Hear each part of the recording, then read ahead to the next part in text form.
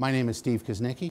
I'm a professor in the Department of Chemical and Materials Engineering here at the University of Alberta.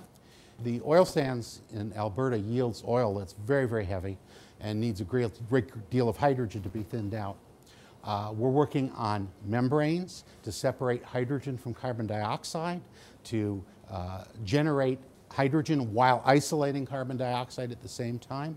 We have a companion program going with General Electric Basic Research in this, and we're actually working with them to try to get to a demonstration unit, but we're trying to refine it to the needs of the Alberta oil sands through Helmholtz. Something a little bit more original, one of the contaminants that you get from the hydrocarbons indigenous to Alberta is a great deal of H2S, or dihydrogen sulfide. It's not just a poison, it is very detrimental to, for example, membranes that you can use to separate air into oxygen and nitrogen. It's very detrimental to catalysts that can be used to convert hydrocarbons. And we believe we've discovered a new group of adsorbents that will very effectively and very inexpensively strip H2S out of all sorts of gas streams.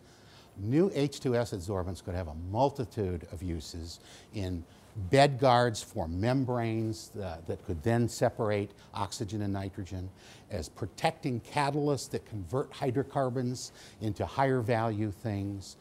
We've got a really new lead in that. We're seeing just spectacular results that I think, and I've done this for a lot of years, I think have a real chance of translating into something in the real world.